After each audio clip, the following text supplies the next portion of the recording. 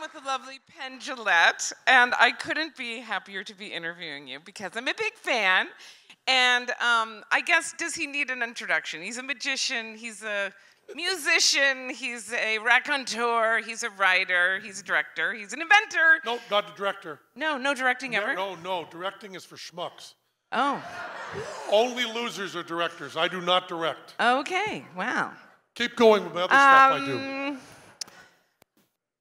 Great, most important to us, I think, that, now he's going to disagree with me, but a great, great voice, an important cultural voice for skepticism and atheism and rationality and science-based thinking. And I know so many people who listen to you, including myself, and you've influenced them very much, and it's very exciting and it's very important, and I hope you keep going at it. Thank you. So first of all, I was supposed to be interviewing Penn and Teller, but then Teller had quadruple bypass surgery. Yeah, about a month ago this Thursday, so 3 weeks ago, Teller had a quadruple bypass. Yeah. And I came from the airport, I flew in from New York, and I went directly over to the hospital. Oh, you did? And I spent the time at the hospital between the airport and here with Teller, and he's doing very well, and he even showed me a card trick. Oh, he did?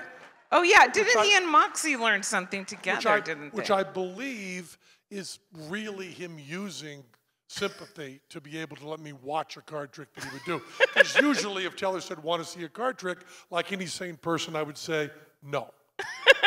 But there he is, he's in the robe, he's got the scar down his chest, they took veins out of his dick, put it in his heart. He says, want to see a card trick? It really is sympathy. It's a sympathy watching of a card trick. He did which was good. It was a very, very... Was it a good card trick? Very good. Used a key card. Very good trick. Couldn't figure it out, used a key card. Couldn't figure it out at all. Very, very good trick. Okay.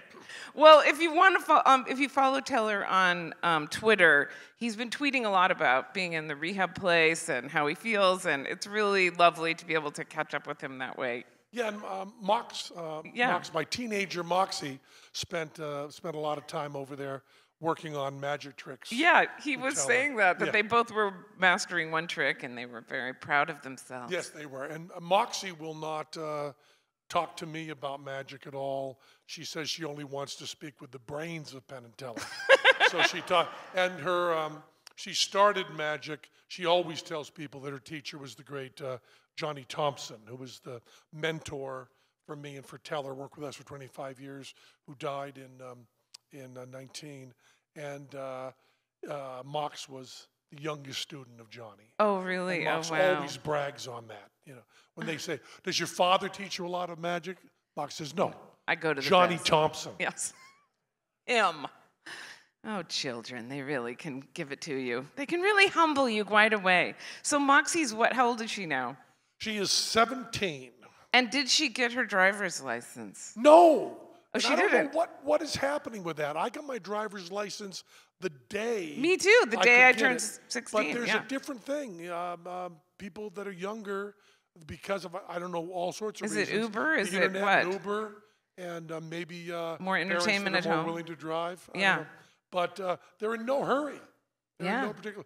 Neither of my children are in a hurry to get a driver's license. Wow. And I'm very much in a hurry for them to get a driver's license so they can drive me around. Exactly. What do they think their job is in this world? Exactly. But I was listening to it's the Sunday morning podcast, Penn Sunday morning sermon. Penn Sunday School. It's Penn Sunday School. Anyway, you were talking about driving around with her in the parking lots, and that was so sweet. Yeah, I took her. There's a place that's wicked flat, like a salt bed and stuff, and I took the very nice. We used to have a Tesla, but I just thought it was too fancy, so now I have a Mini. But we used to have a Tesla, and I let Mox open it up. You know, wow, like 90. I said, drive really fast and crazy and spin the wheel and stuff because there's nothing around here. And did she frighten herself? Like, to me, that would be frightening to do. No? A little bit, I suppose. Because maybe that's why she's not getting her. She has a lower tolerance for fear than I do. I was perfectly willing to die with Moxie on a salt flat in a Tesla.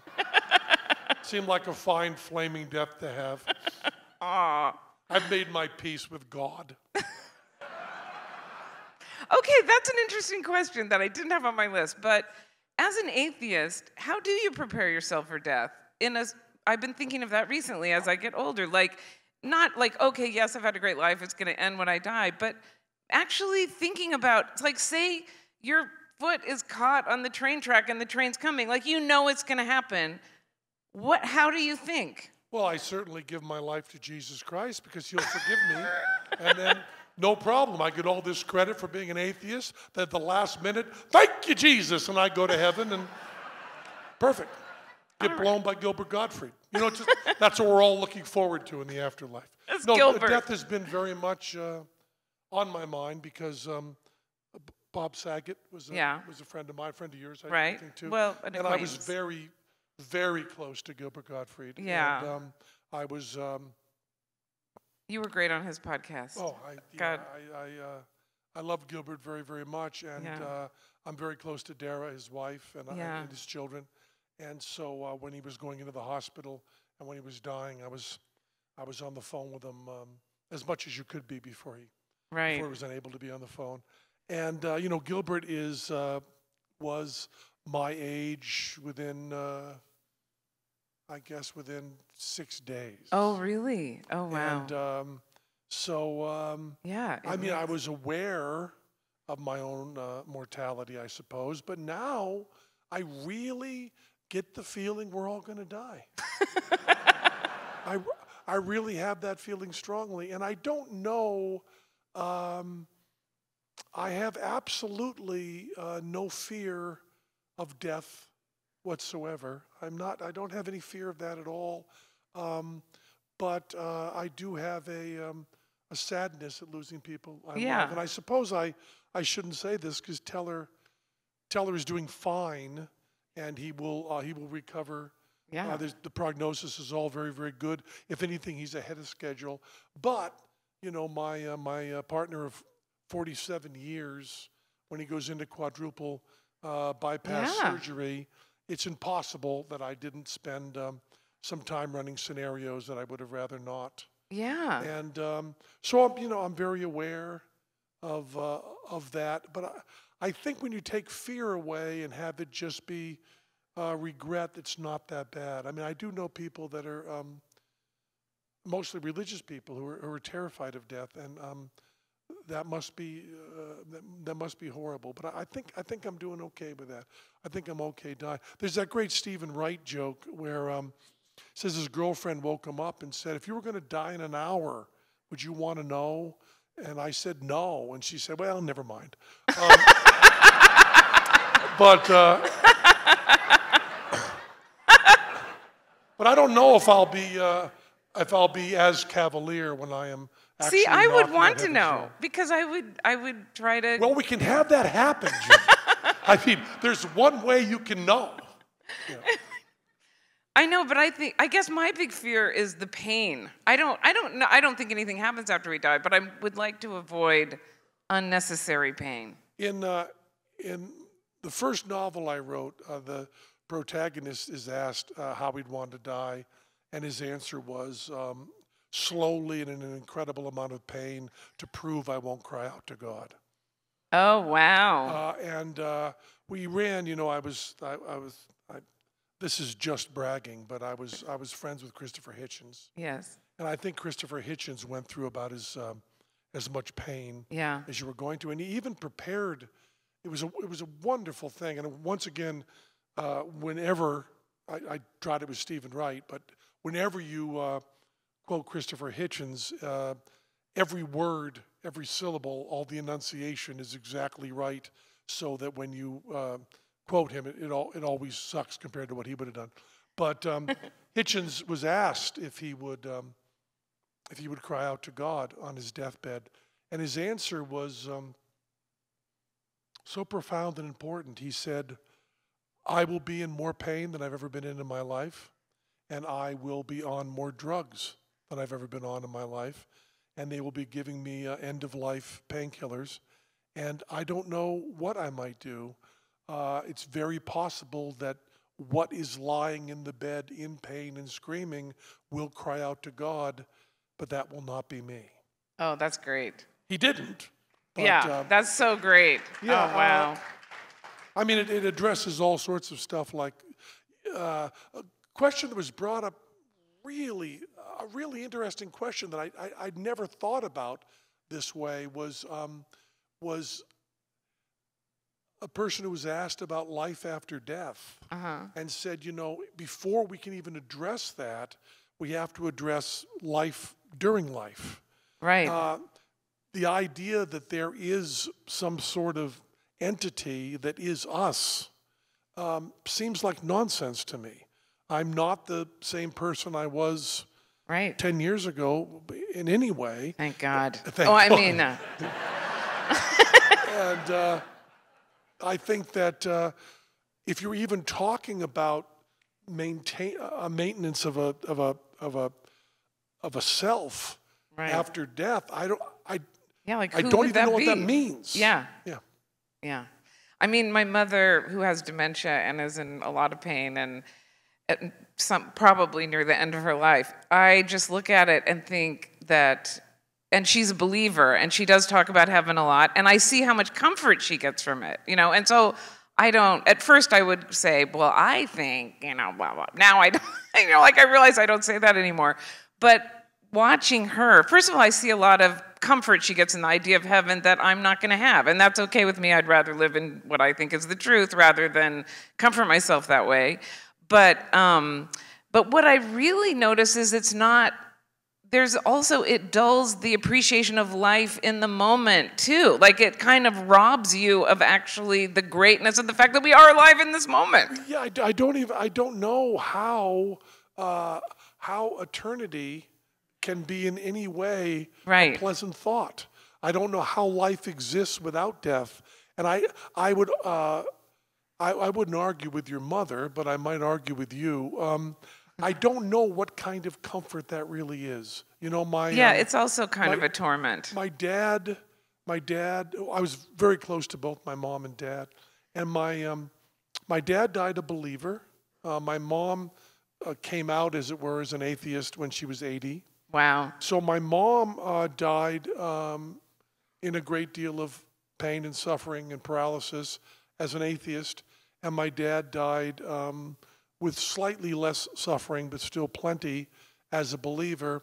And I did not see a difference in comfort between the two. Yeah. I didn't think, I just, it wasn't what was advertised. You know, right. What's advertised by theists is that somehow on the deathbed you get a great deal of comfort from that. And my dad did not denounce his religion, but I didn't think there was that much comfort in it. Yeah. I mean, it's a skeptics group, so I guess I can say I'm very skeptical that there's any comfort at all that comes from belief in God. Well, I actually would even go far. I suspect they know that anyway. People who are even saying they're believing. I don't know if I believe them. Yeah, exactly. I was once, what's her name? Joy Behar had a show, and somehow in my introduction it said, Penn Jillette's a hardcore atheist. And she said, what does hardcore atheist mean? And I said, I think it means I don't believe other people believe. Oh my God, that's so good. And I really don't, you know, I've thought about this a lot. When you see those tabloids, I haven't been to a supermarket in a while, but when they have those tabloids that say, you know, aliens have come into the White House and stuff, which happened, of course. Yes. But if I were given absolute proof that aliens had landed somewhere in the United States or in the world, I don't finish shopping.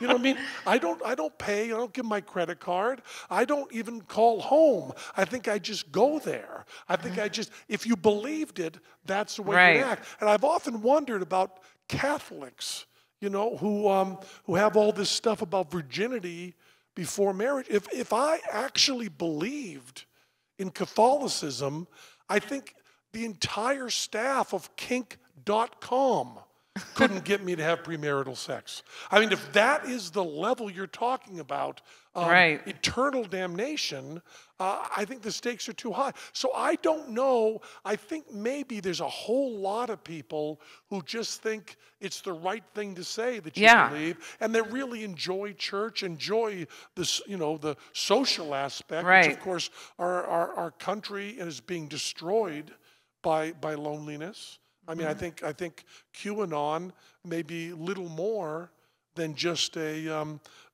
perverse manifestation of horrible loneliness, because you can be part of a group and really feel, where one goes, we all go. It's all The skeptic group is nothing like that. Well, yeah. Well, the skeptics group may be a little like that, but not as good at it. I mean, people who go to church. I mean, I remember as a child, we had, boiled dinners and sugar eats.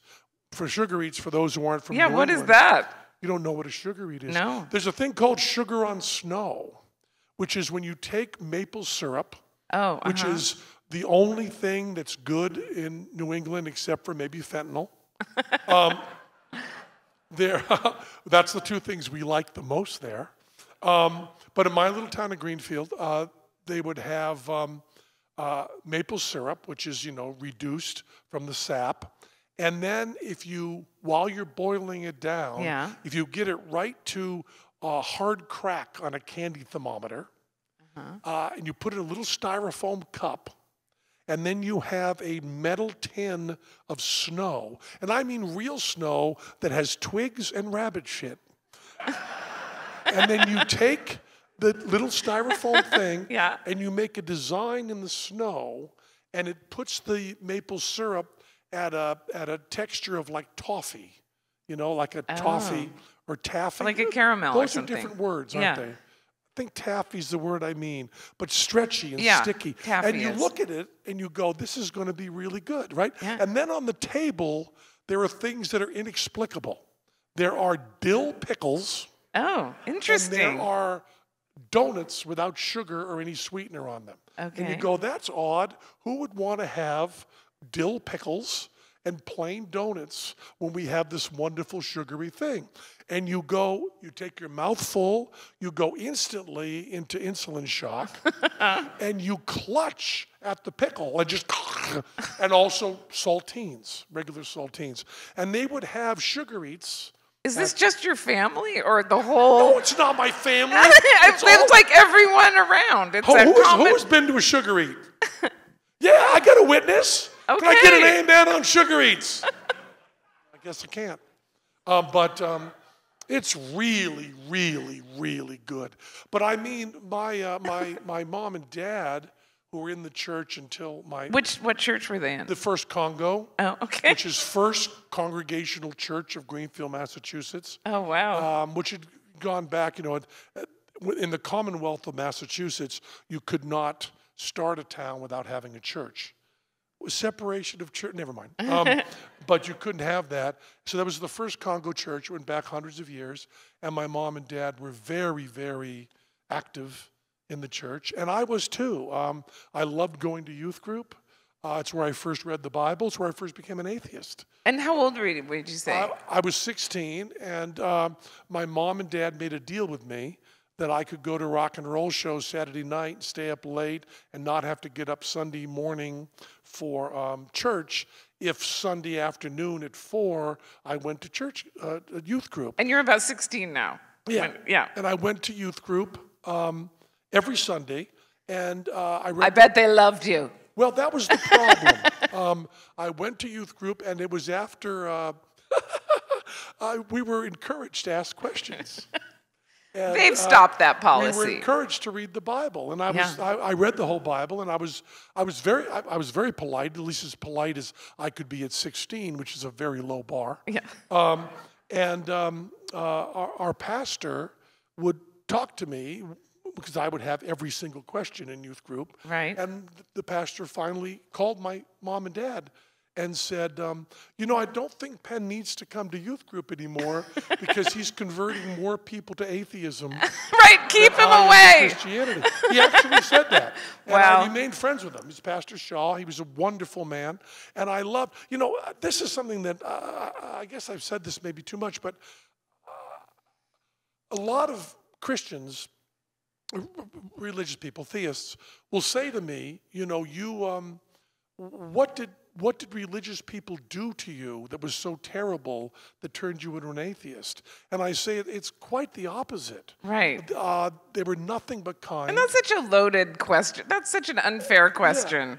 Yeah. But my mom and dad, who were both Christian, and all the people in the town who were Christian, were so kind to me that, and I had such a wonderful relationship with my parents, that I didn't have this kind of fear of damnation. I really believe what made me an atheist was kindness. Oh, wow. I don't think I get credit for But what do you mean? Like, rational- you think if they were meaner to you, you might be a believer? I think so. I think so. I think if there were fire and brimstone... Like you didn't and get fear- guilted because of it? What's that? You weren't made to feel guilty for not believing. No, You're but saying I mean, that. even Okay. before I was a non-believer, I didn't feel this desperate clawing for something else. I had love all around me and people treating me well. And I think the quickest way to make atheists is to treat people really, really well, so they're not coming out of that fear. Right. And so I ended up. I was friends with the pastor. I kept in touch with him, and my parents did not quit the church. And I'll tell this story very briefly. They had a pastor, Pastor Shirley, who was this was in the 90s, who was a little bit more stereotypical lesbian than Gertrude Stein. Just a bit. Okay. And there was a time the United Church of Christ had a vote for being open and affirming, I think it was called, that they were going to allow gays into the church. And Pastor Shirley, without consulting the congregation, voted that First Congo Church would vote for open and affirming. Wow. And the elders of the church, who were actually called the elders of the church, who were actually the elderly of the church, were very upset by that. And they also thought Greenfield, Massachusetts is a half an hour from Smith College. And I think they thought that if they were open and affirming, that there would be an attack. Some Pastor Shirley's going to come over and try to make her way in. Yeah, well, Pastor Shirley was already in. So they did a vote and decided to fire Pastor Shirley.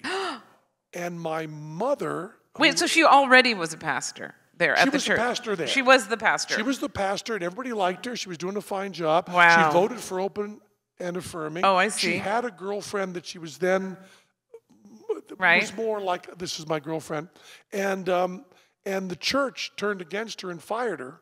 And my mother, that was the bridge too far. Wow. My mother said she went to the church and she said, we cannot fire Pastor Shirley, that's wrong. And one of the people in the church said, well, read your Bible, homosexuality is wrong. Oh my God. And my mother, who never said hell, never said damn, never said shit, motherfucker now and again. But no, never swore ever. Right. Never swore ever. My mother said, which I think is maybe the strongest atheist statement ever made in New England, she said, phooey on your Bible. Wow.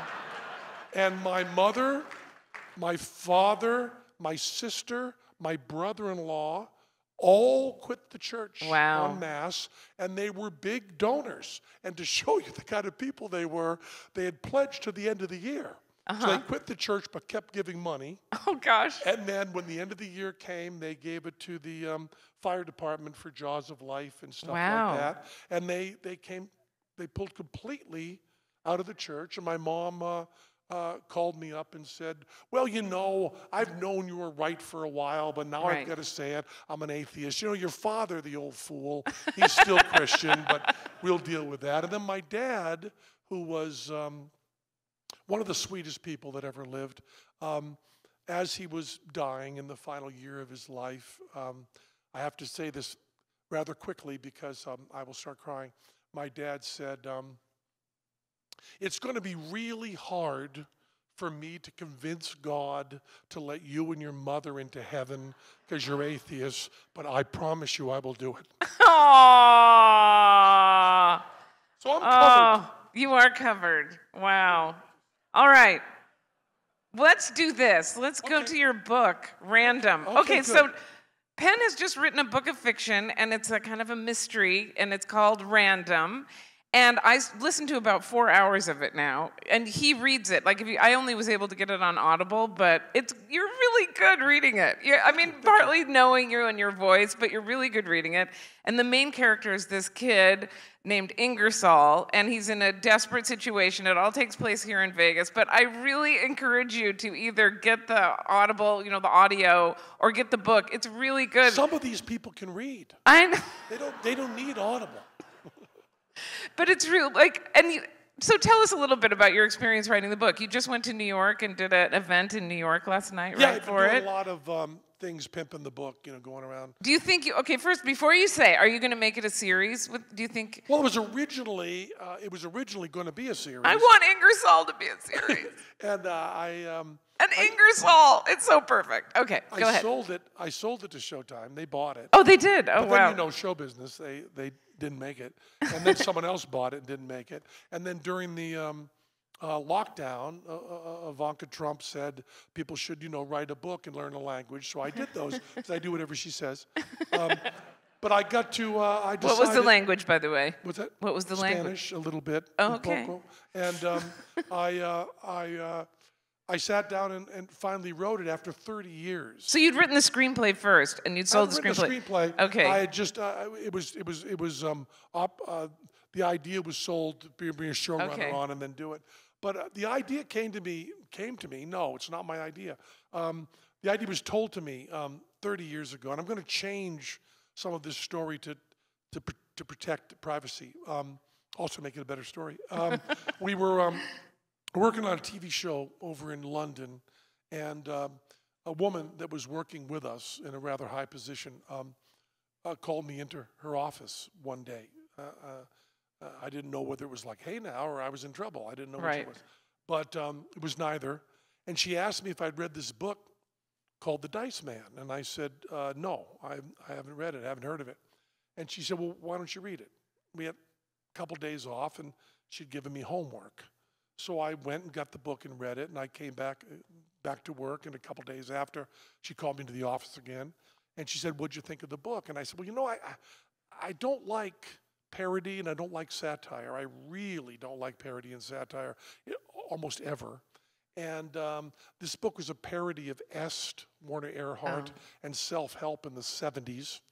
And it was about this this way of making your decisions based on dice. And I said, so I didn't really like the book, but the idea that what you want to do the most always wins. The society of your mind votes, and you decide what you want to do the most. But then there's like another bunch of things that are really part of you that you really wanted to do that just didn't win. And those parts are not expressed. I also like the part of making a decision instantly and making a decision, whatever the decision is, just acting on it. And I said, that fascinated me, but I didn't like the book that much. And she said, oh, let me tell you a story. And then it got dark. She said she was very close to her brother. And several months before, she'd gone to her brother's apartment, and she'd found that he had killed himself. He'd hanged himself. And she did the minimum that you have to do when that happens to a loved one, and then sat down on her couch and was unable to work or function or talk to friends. She became totally inactive for weeks and couldn't get the gumption to go back to life. And she had read this silly book a little while beforehand, and she said, so she had dice at the house, and she decided to make a bell curve and make these 4 or 5 things that she was going to do. And one was like call a friend. And one was like go to dinner. And one was like clean the bedroom, you know, that kind of stuff. And she said she was going to roll the dice, and whatever it said, she was going to act instantly. And she did it, and she did it, and she went, and she said, everything changed. And I said, well, how long did you do this for? And she opened her briefcase, this is back in the 90s, opened her briefcase, and she had 2 ornate dice in there. And she said, I'm still doing it. And I said, oh, you know, when the producers wanted you to work on this show with us, and they said that you wouldn't do a show. We weren't a big enough show for you to do. And then everybody's really surprised when you did that. And she said, yeah, I rolled an 8. Oh, wow. I said, so you're doing our show because of a roll of the dice? And she said, yes. And I said, and you're making a lot of artistic decisions on our show. Are you doing some of those with a roll of the dice? And she said, only when I'm not sure. Oh, wow. I said, so part of our show is random? And she said, yeah. And so wait, so she comes up with, say, like on dice, I guess she has 12 options of things that could happen. You can have any number of options you want. There's 11 rolls of the dice, but you can have 3 or 4 and just assign, you know. Okay, but you do have to assemble the list, because it seems like take the time to come up with your list of 10 things you might do. Yeah, you have to go. That's investment of time. It's an investment of time, but you can do it really quickly. You learn very quickly, of course. I mean, you know already that, you know, 2 and 12 are the least likely, like 2.65. I don't know any of this. The exact number, shut up. But it's around 2.65. I don't know any of this. But I believe you. You also know 7 is most likely. Oh. So it's actually a really interesting exercise to decide what things you're trying to decide to assign a value to them. Right. And you know, business people will tell you that making a decision is often more important than what decision you make. Yeah, I think that's true. And acting on a decision is always more important than the decision. And so I was talking about this, like I said, for 30 years with all my friends. And 2 friends of mine actually ended up living dice life for a while. Dice life. Which really freaked me out, yeah. Wow. They're both women. It was a couple of years apart. They were both going through very traumatic times. One was a divorce, one was a thing with their child. And they called me up and said, you were talking about that over dinner, the dice thing. I'm going to do it. And I said, I think it's really dangerous, and I think it's really irresponsible, and I don't think you should do it. But if you do, tell me everything. So they called me every day while they were doing it, and it was really interesting. They ended up expressing parts of their personality they might not have ever gotten to. Right. And they found it a really powerful and good experience. Both of them, and this surprised me, but maybe it was the second one because I told her about the first one, but both of them said they ended up having sex with strangers at Starbucks. And they said what they would do is they'd go in the morning and they would say, 6, 7, or 8, I'm going to get a latte. You know, 5, I'm going to try one of those weird fruity tea drinks. You know, 9, I'm going to get a pastry. And 2, there's a really cute guy in line behind me. I'll ask if he wants to sneak into the bathroom. And they said, it's something I've always wanted to do, but it was never my first choice. But it'll be my first choice of the future. Wow. They liked it. That's hilarious. Oh my God. I did a Q&A in New York City last night, and I asked, you know, if there were questions from the audience, and I told this story, and, you know, people raised their hand going, what Starbucks do your friends go to? But so I've been banging this around in my head forever. I would not do it. It's a really great idea. I mean, the whole concept of it is fantastic. Yeah, I would not live dice life because I don't believe in moderation and because I have a family and a job and responsibilities. And you already express all the aspecsts of your personality. Exactly, all of them. And I have one more I'd like to express right now. I was just fascinated by being given that superpower. And one of the things I wanted to do, and I had to go through great contortions, you may have noticed this in the book, but I wanted to make, you know, the characters you said, Ingersoll, Bobby Ingersoll, named after Robert Ingersoll. Yes. I wanted to make him a good guy. I wanted him to be sexually very, very far in the fringe. I wanted to be very eccentric socially.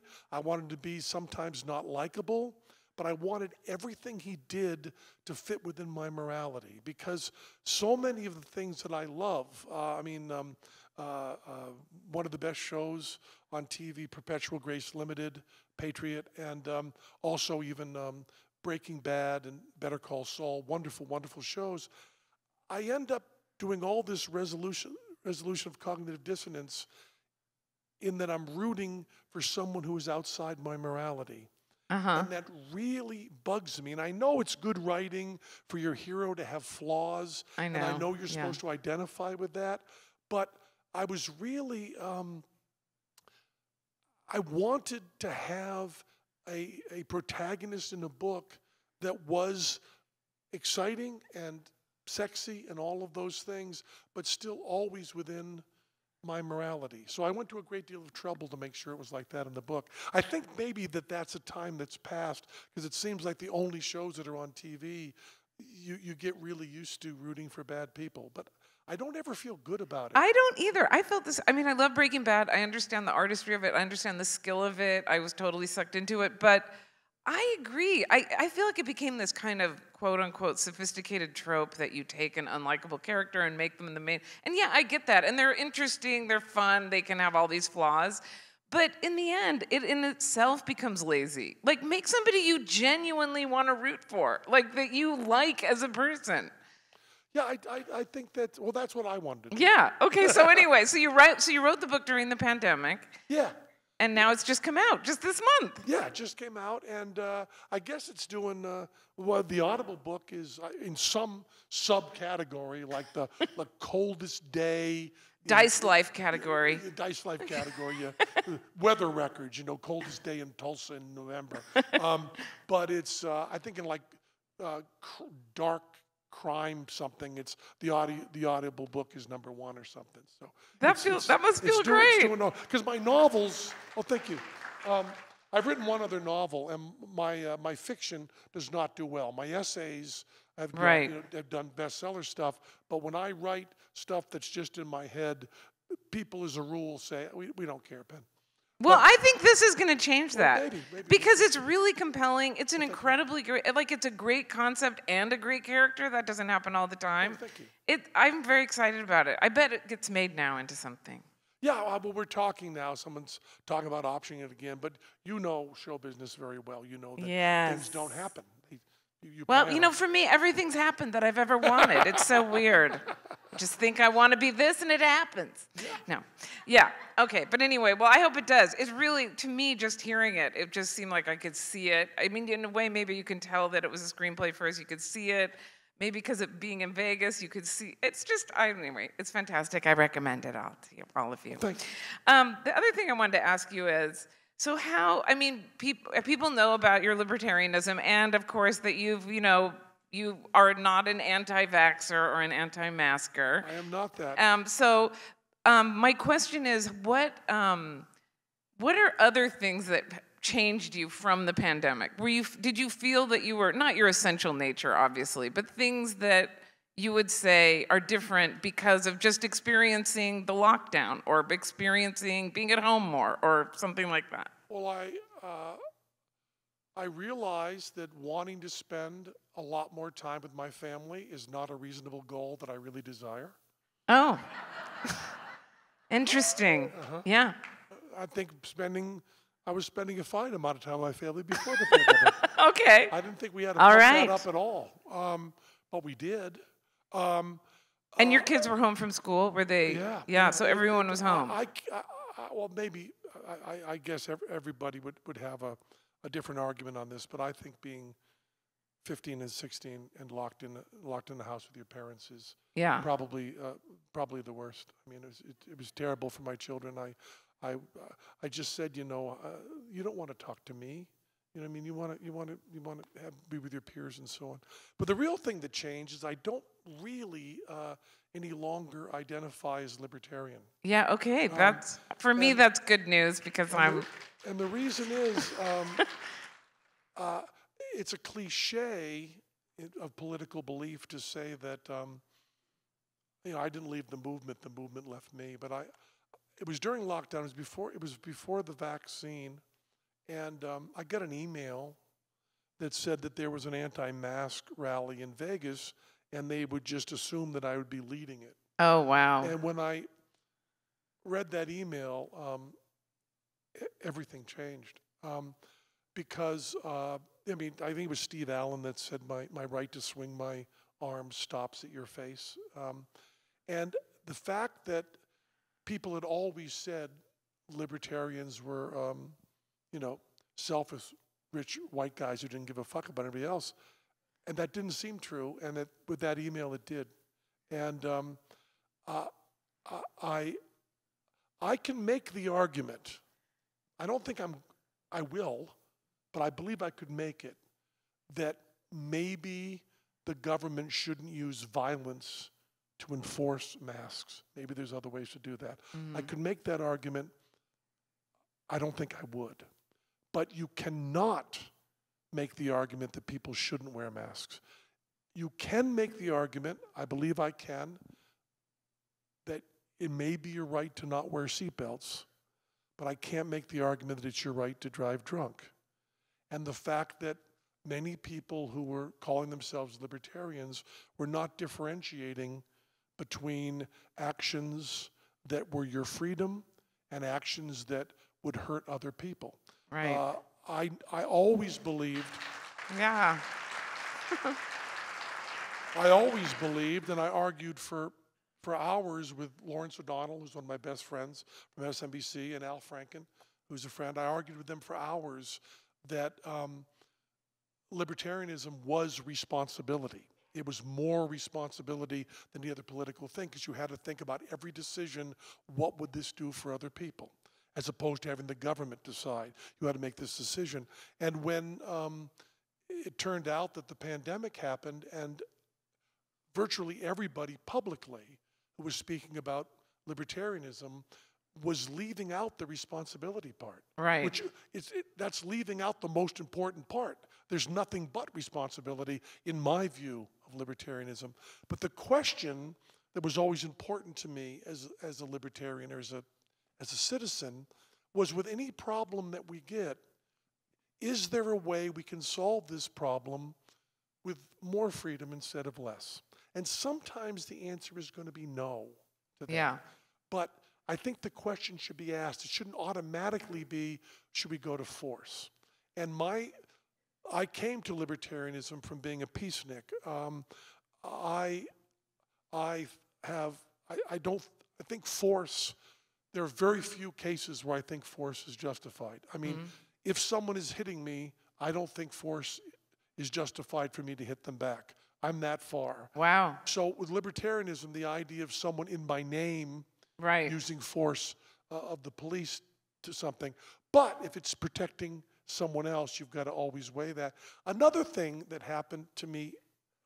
But wait, I just want to get clear. So you came from it at a peacenik thing, so you felt like you didn't feel like you could wanted to be, say, drafted or forced into a war or forced us into violence. I was saying even more. Even just in a personal way, too. I didn't think that people should be forced by the government to say the Pledge of Allegiance, or to go to school, or to, that using force, using a gun in order to accomplish stuff.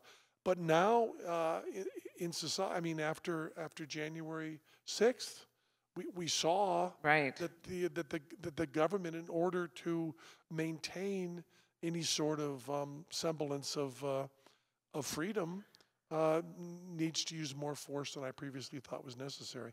We may have already lost what we had of democracy. That may be a fait accompli with this next election. I know, I'm so frightened. But the other thing I want to say, and I think maybe if you don't understand this, or I don't say it well, I'll just be seen as the sickest fuck in the world. But the fact that the virus spread around the world to everybody instantly gave me, and I always had the feeling that we were connected, everybody.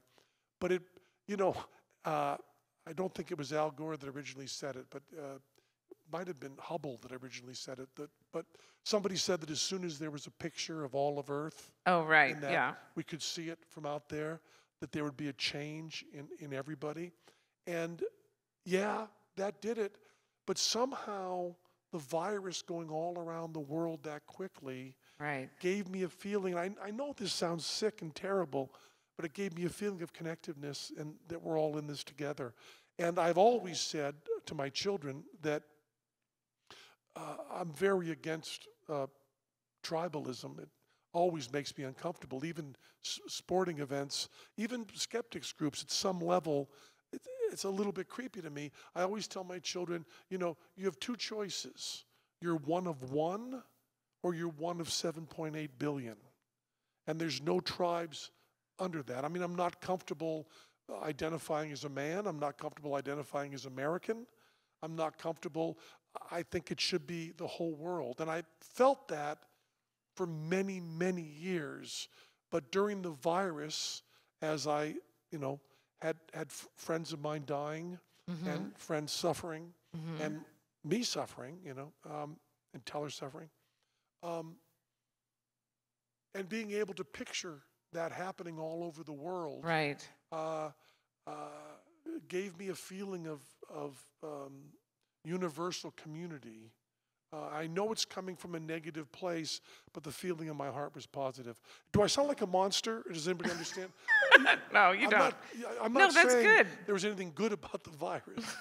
No, I understand. But I do see, as I get older, I understand how the tribes that people associate themselves with and all the different sports fans, religions, whatever, really are seeking a kind of safety. I mean, like I really get it now when people, like if you moved to a town and you were a single mom and you would go join a church, like you would, like I get that would make your life better. You would know more people that you could help and be helped by. I said absolutely contradictory things. I realized that. I said that the community of the church was very, very important. Then I said I'm very much against tribes. I think I have this unrealistic ideal of the feeling of community that I got when I was going to my church when I was a child could be for everybody always.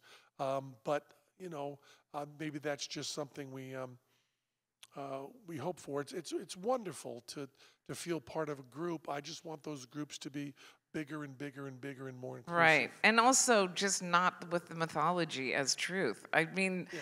To me, that's the part that's the most upsetting. But I really think that so many of our political problems now are simply loneliness. The loneliness seems to be crushing. And also just seeming to want to identify with the tribe, even if it's just Republican or, you know, like people want to be, like people keep talking about the religiosity going down so dramatically. Like in the US, like all the numbers show that like a huge percent, like just in the last 10 years, like 20% less. But actually that frightens me because now I feel like there's free agents out there to sign up for something else that can take up all of their thinking. That's frightening. I mean, I hear what you're saying. I believe that in a positive way, but it also scares me. I also think that we won't know this for years and years, but the fact that there are that we've found a way to monetize outrage and hate, I think is might be even more important than it seems. I mean, it used to be if you started talking racism in your town, your friends, people you met at restaurants and stuff would say, "What the fuck is wrong with you?" You know, they slap you around a little bit. And now, if a guy gets crazy ideas in his head, like Travis Bickle in Taxi Driver, he can have an email from the Grand Wizard of the KKK within 48 hours. Right. And so it's like, do we want everyone to have so much access and information? Well, I thought it was good. Maybe not. I thought it was good. You know, in the 90s, I mean, Chip Denman's here somewhere. I remember Chip and I talking, all of us talking, with Rob Pike and Ron Gomez and all these guys. We all talked all the time about how as they got more communication and everybody had a voice, that it was going to be lead to peace. And I've been more wrong than that, but if you've been more wrong than that, I mean, we just could not have been more wrong. And there's this great book, and I recommend it all the time. Jonathan Rauch wrote a book. He's a fabulous writer. He wrote a book called The Constitution of Knowledge, that is the smartest book about this that I've seen. And he talks about how come Wikipedia got it right. Wikipedia, with a bunch of rules, found a way to make it so there's one Obama page, that everyone has to agree on those facts. Yeah. And I know we all have Wikipedia horror stories of things that were horribly No, wrong. but mostly it's fantastic. It's a miracle, Wikipedia. But if Twitter and Facebook and TikTok, for the love of Christ, could be more in the mold of Wikipedia, that was the utopia I was picturing. Right. Wikipedia is what I wanted for the future, and what I ended up getting was a fucking guy with hair that looked like cotton candy made of piss, spewing hate and changing and destroying my whole country. Yeah. That's what I got. I wanted was Wikipedia. I know, exactly. No, it's true. I mean, it's too bad there isn't some kind of government regulation that could encourage that. But I was there too, like going to TED conferences, and Facebook was new, and I was like, this is the dawn of a new age. We're going to all find each other. We're going to all love each other. And couldn't have been more wrong. And it's hard not to become jaded, especially I'm a certain age now. It's hard. I have to fight not becoming jaded by it, like giving up. Like, okay. There's a very small step from this is going wrong to get off my lawn. And I worry about that a lot. You know, I know I'm 67 years old. And I know that we know from books and studies and everything else that my fear and my worry about the world changing is a big part my age. But I do think there are some objective things that are happening in terms of the Electoral College and in terms of secretaries of state and voting, right, that I think may be bad even if you're 30.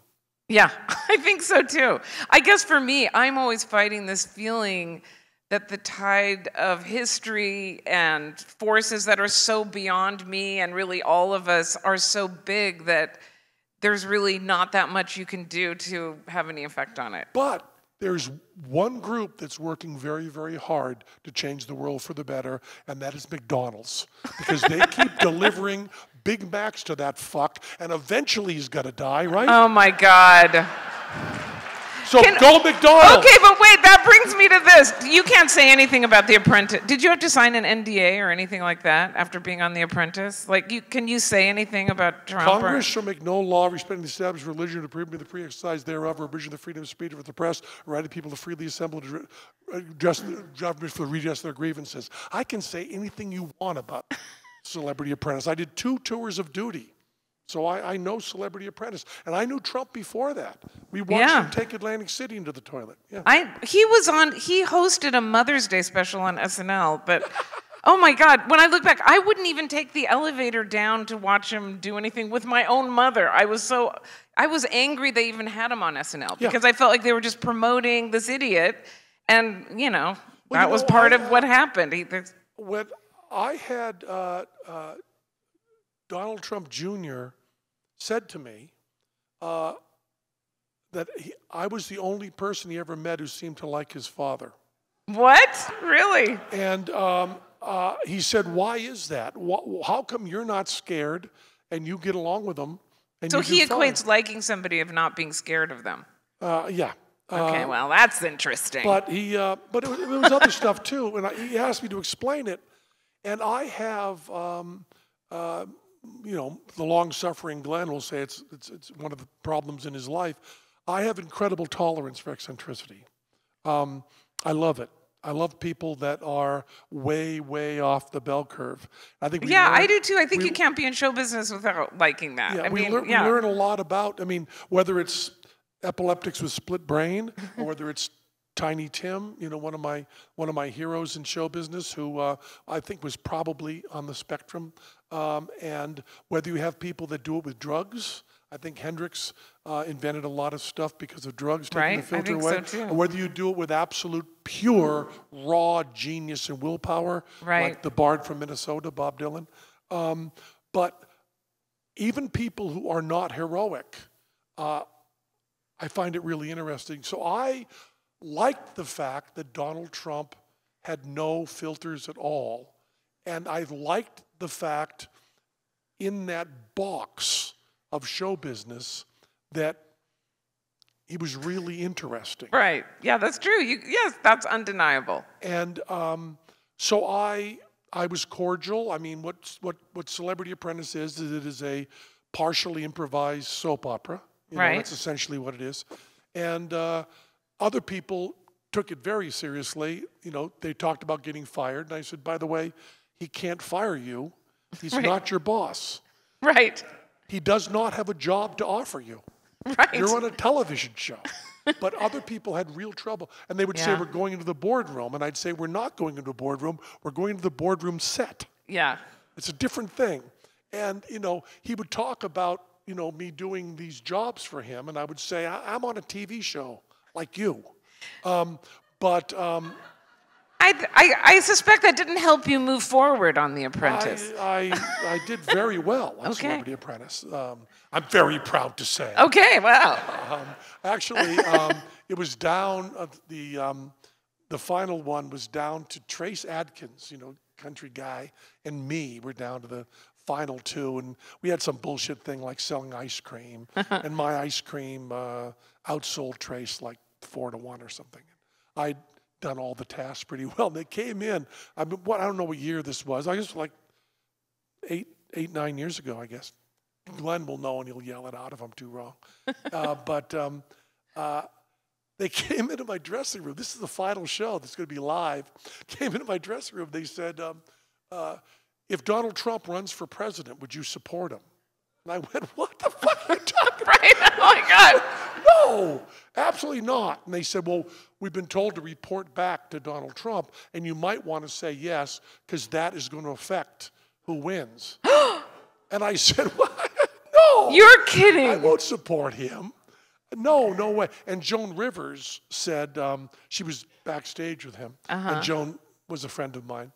And Joan said, you know, he's going crazy because you've won all the tasks, and he really doesn't want to have you win, you know? Oh. And so it was this real heavy thing coming down, and then Trace won, and then the ice cream company was so angry, they came to me and gave me double the money for my charity, and NBC apologized to me.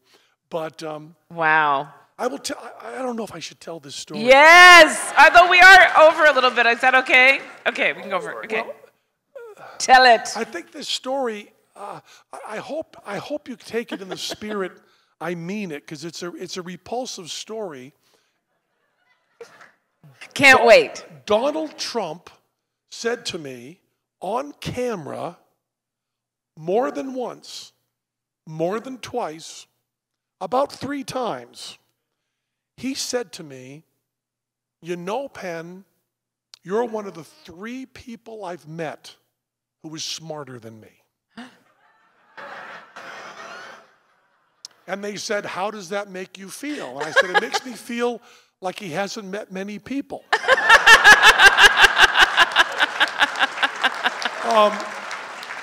I know, and they interviewed me a lot about this. And they put you in these little rooms, and they say, he actually said this to you, that you're one of the 3 smartest people. What do you think about that? And I said, I know Richard Feynman. I mean, I knew Richard Feynman. I met Marie Gilman. You know, I met Bob Dylan. I mean, I know Nobel Prize winners. I have met, well, let's take Richard Feynman for an example. If you asked Richard Feynman how many people are smarter than you, Richard Feynman would not be able to parse the question. The fact that you can ask that question shows that you have no understanding of intelligence whatsoever. Exactly. Because the question, and I don't tell this story. I mean, my friend Lawrence Krauss asked if he could tell this story in an editorial he was writing in the New York Times. And I said no, because someone's going to say, you know, Penn's bragging that Donald Trump thinks he's smarter than him. And that's not the point of the story. Right. The point of the story is you've got a person who is so deeply deluded and mentally ill. Yeah, mentally that ill. He thinks he can. He has 3 people. The number is hysterical. I know the number is hysterical. And I know one of the other ones is Carrot Top and Pauly Shore. Penn Jillette, Pauly Shore, Carrot Top. It's easy who those 3 are.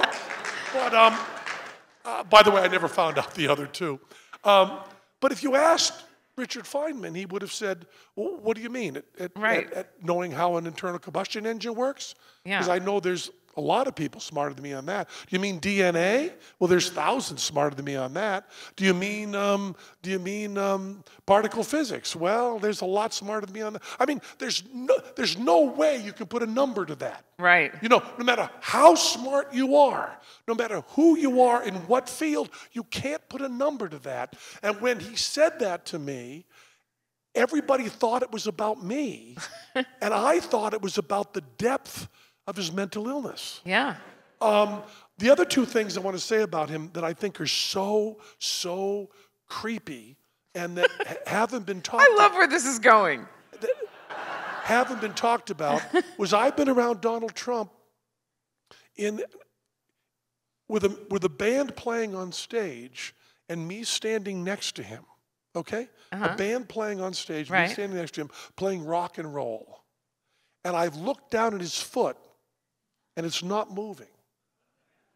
And I watched him, because I noticed this early on, I watched him whenever music was playing, and I never saw a physical reaction to the music. Now, I know he does that grotesque, yeah, he does do dance. We've seen him dance. To YMCA. I don't know what's about queers. YMCA. And, you know, Fortunate Son, which if I had to pick one song in popular music that Donald Trump should not play about himself, it's Fortunate Son.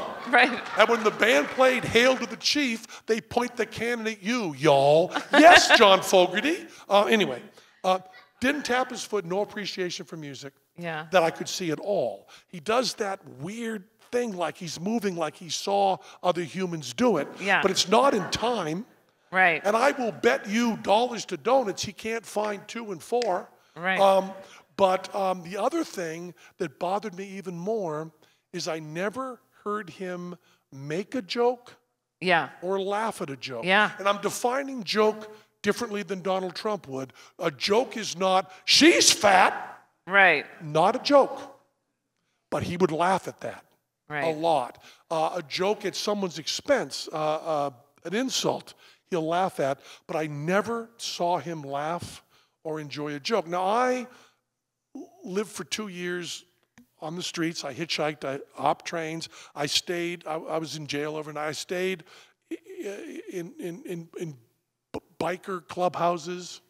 Never, ever saw anybody, no reaction to music, never laughed at a joke, and no shame about anything ever.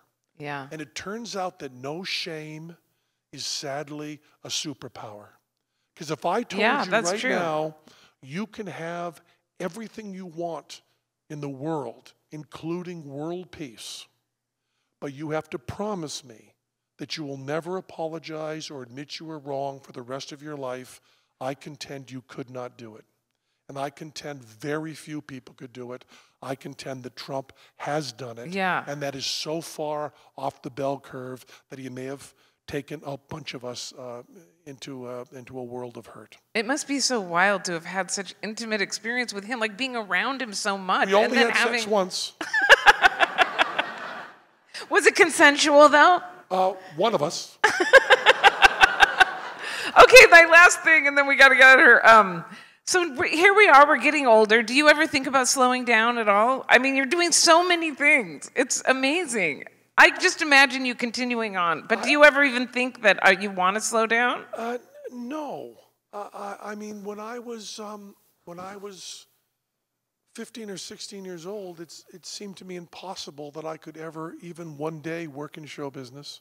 My dream would have been, which was impossible, I would have thought there was no chance, would be to think of ideas and do them and have people enjoy them and react to them.